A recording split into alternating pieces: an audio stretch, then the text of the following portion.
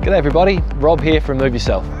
In this episode of our how-to video series, we're going to take you through one of the most critical pieces of equipment on the car carrier and your best friend in getting the vehicle loaded, which is the winch. Once you're ready to use the winch, there's a couple of different ways that you'll see the winch being set up.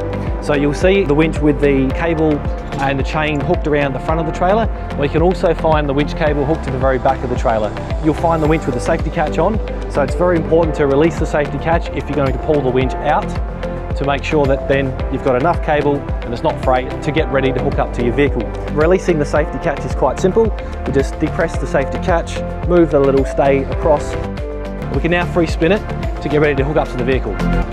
Important note also is once you've done that, hook the safety catch back in and mind it to ensure that the ratchet clicks and the winch being pulled in.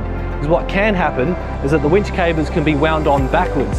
So when you start winding and it's ratcheting, if the cable is going out as opposed to going in, then please call our booking office for further instructions, because it will need to have an adjustment made. So, assuming that all's good, ratchets in, it is wound on correctly, then we can undo the safety catch. We can now free spin it to get ready to hook up to the vehicle.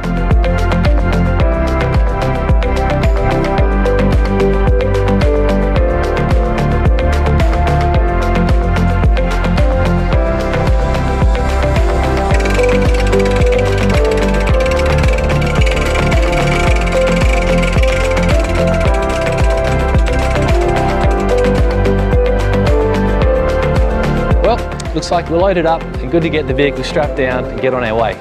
Don't forget to connect with us on social media for a range of useful tips and tricks on how to move yourself with ease. Now stay safe on the roads, and we'll catch you in the next episode.